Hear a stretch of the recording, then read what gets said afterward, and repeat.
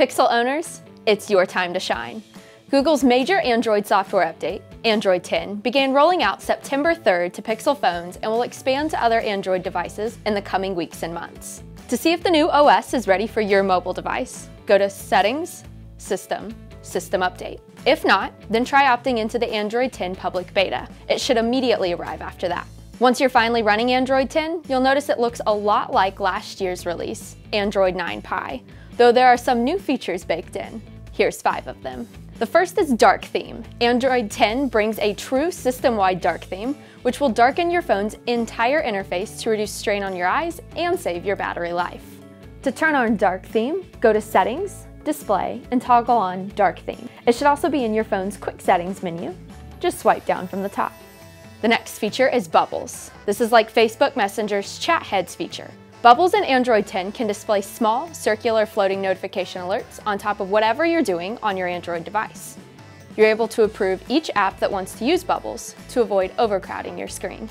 But Bubbles isn't really a user-facing feature in Android 10. It's a new notification option that developers can add to their apps. A messaging app, for instance, could serve up a bubble that you can then tap to view a conversation or reply without even launching the entire app. Third, we have Live Caption. Hearing impaired users will love Android 10's new Live Caption feature.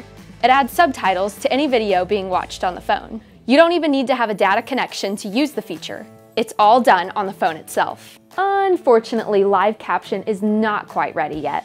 But Google said it'll be added to Android 10 sometime in the fall of 2019, starting with Pixel phones. Next, new gestures.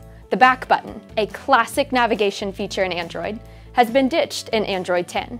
Alternatively, the update includes a full set of gestures so that Android users can move beyond buttons, virtual or otherwise. The bar at the bottom of the screen can be swiped across to switch between apps, for instance. So, instead of the 3 icons at the bottom of your screen, you will now see a black strip with a white dash in the center. To get this experience, go to Settings, System, Gestures, 3-button navigation. From the 3 choices, select Gesture Navigation. You can also click the Settings cog to the right and set the sensitivity of the screen when you backswipe.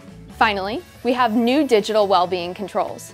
Parents are now able to approve apps installed, set screen time limits, create app limits, and set a bedtime from within the Digital Wellbeing app. And a new feature called Focus Mode lets you go into your phone settings, select the apps you find most distracting, and pause all notifications from coming from those apps.